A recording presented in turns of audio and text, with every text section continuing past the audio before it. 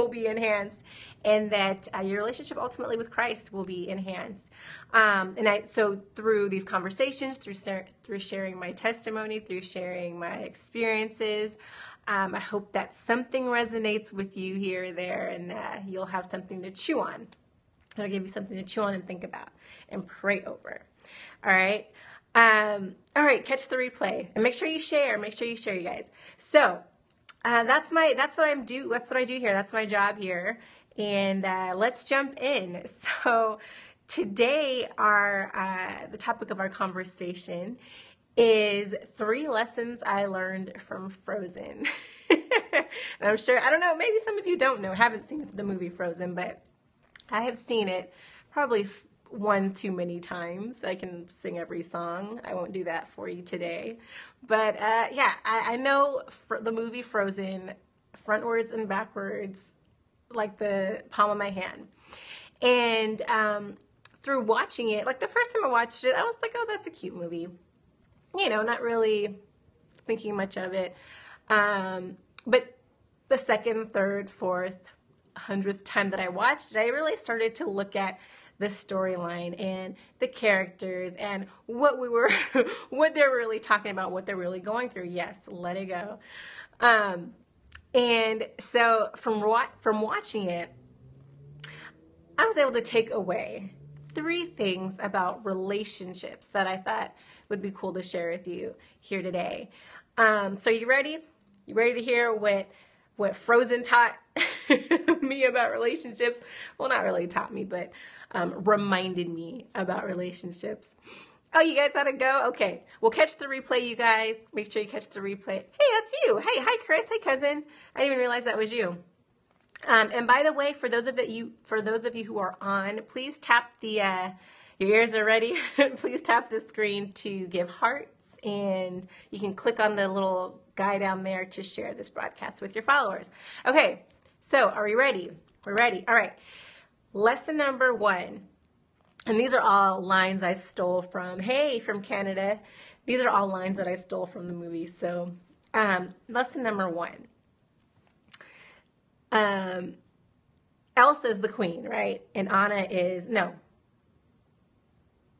Elsa's the queen and Anna's the sister, the princess sister.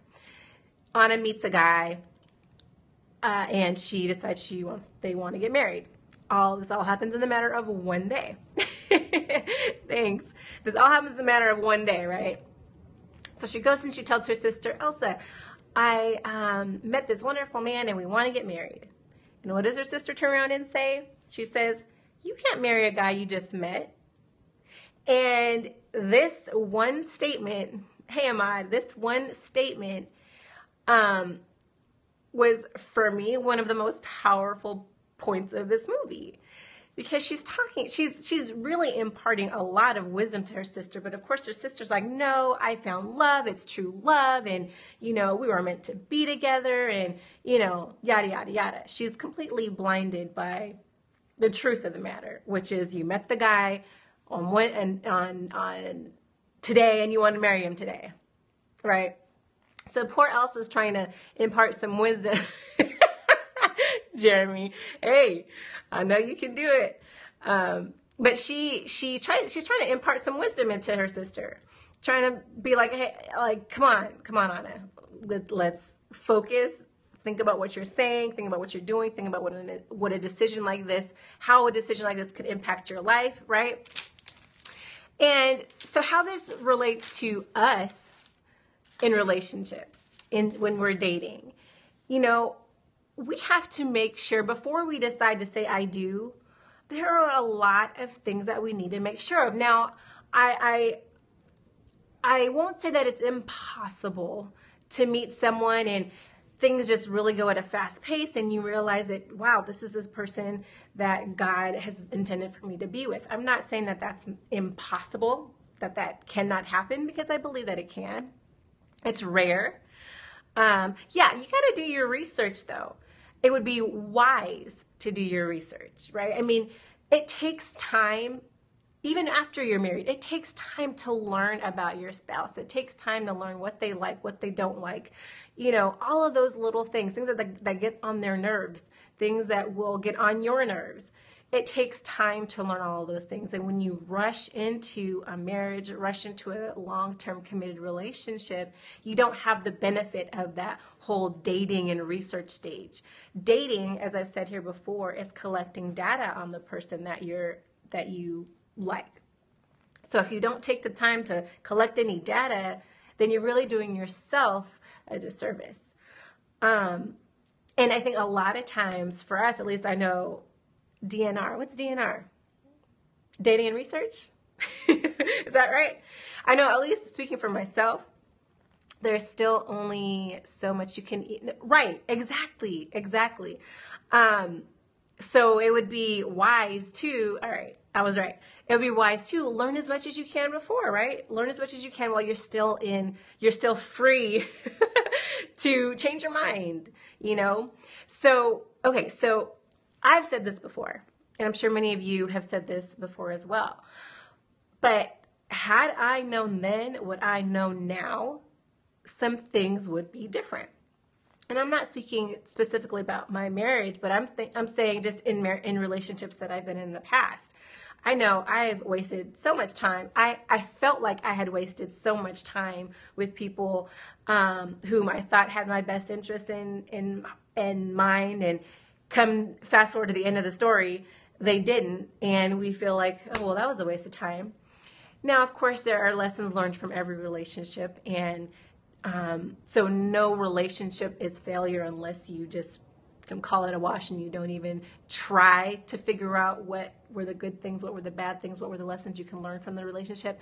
But my point is, if you don't give yourself a chance to learn about the person, to experience what how that person experiences life, then it's harder for you. You will find more times where you will be saying to yourself, I wish I knew now what I wish I knew then what I know now. Right? So there's no reason to fast forward. There's no reason to jump to marriage. Really take time to figure out or to learn about the person that you're considering spending the rest of your life with. Because like Stephen said, after you're married, there's even more that you learn about your spouse. So if you can't deal with the person that you're dating, it's going to be really hard to deal with the person that you marry. So it's just wise also to get to know in your research and in your dating, your data collection stage, it's just wise to also try to get to know their family.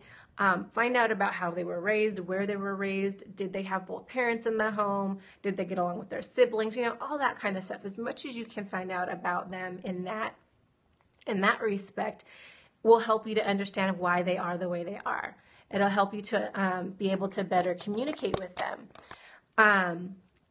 And I think some of us make the mistake where we get into a relationship and we're like, oh my gosh, we have so many things in common. This must be the person that God has for me. When in actuality, it's not the person that God has for you long term and intended for you to marry.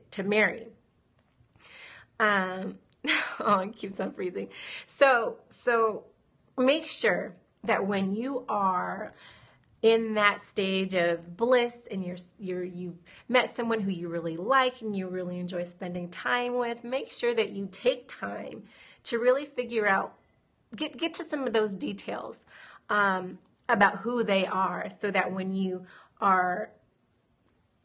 it does get to a point where you decide, yes, I want to be with you for the rest of my life, that you can say that from a place of experience. You can say that from a place of, I've known you through good, through bad, and I know you enough to know that I can spend the rest of my life with you. Just word to the wise.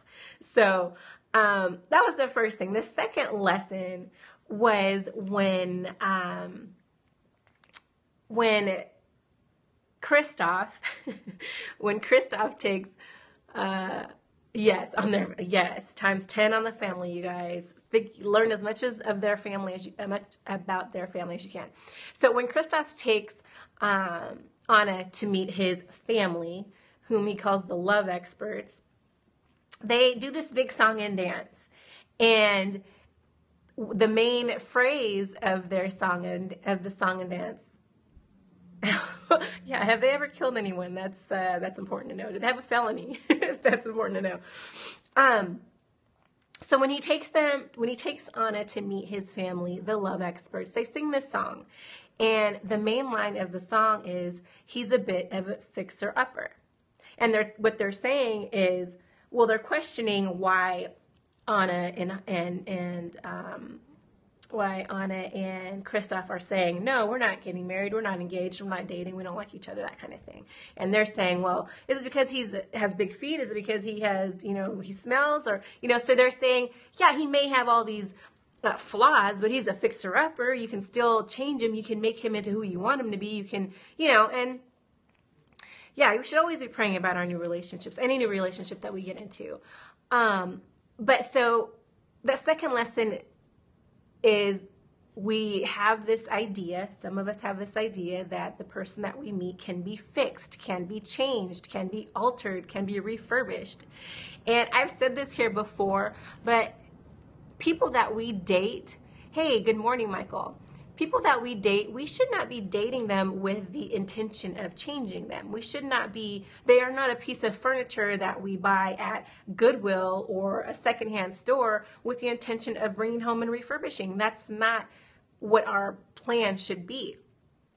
That's why the dating stage is so important, because when you date someone, like I said, you're learning who they are. You're trying to figure out if you can live with this person for the rest of your life, right? So dating someone and then entering into marriage with this person with the thought that you can change some of their flaws is not a good mindset to have. You should be entering into marriage with the accepting them as they are, accepting them with their flaws, not trying to change who they are. Of course, there are areas in our spouse or in the person that we're dating that we wish maybe were a little bit different. But are those flaws insignificant enough for you to overlook and love them for who they are? Yes, and people do change with maturity. People do change with maturity. And it's kind of unfortunate, and maybe you guys, I don't know, tell me if I'm wrong, but I feel like there are a lot of women these days who have come to a point where they're like, well, I'm of a certain age now, and I really need to get married, so I'm going to, kind of let go of some of my standards and, yeah. So I'm gonna kind of drop some of my standards, and I used to feel like if he had been married before that I didn't want to date him, but now I'm willing to accept the guy that's divorced, or now I'm willing to accept the guy that has 4 kids, or now I'm willing to accept this and accept that. Your boyfriend snacks his food.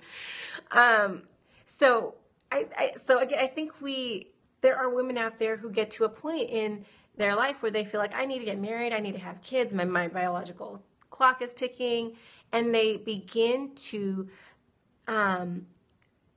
lower the bar. They begin to expect less from the people that they date, from the men that they date. And with the idea that, okay, well, if he has 4 of the 5 things on my list, then I can always fix that 5th thing later. We take on these projects and we have this idea in our head that we'll be able to change those things. Trying to change my spouse can only right. When you try to change your spouse, you guys, it never ends well. That never ends well. The only thing that you can do for them is to pray for them. The people that we date, the people that we enter into marriage with, they're not Mr. Potato Head. They're not, we can't put the ears where we want them to be. We can't put the nose where we want it to be. They are a complete package. They are a complete package. You can't go in and add anything different. You can't take anything away. They are a complete package, and that's what you're buying. That's what you're saying you want to spend the rest of your life with. And if you can't honestly say to yourself, I want to spend the rest of my life with you as you are in this current state, then run. There's no point in you wasting your time. You have to be able to look at this person all of their flaws, the good and the bad, and say,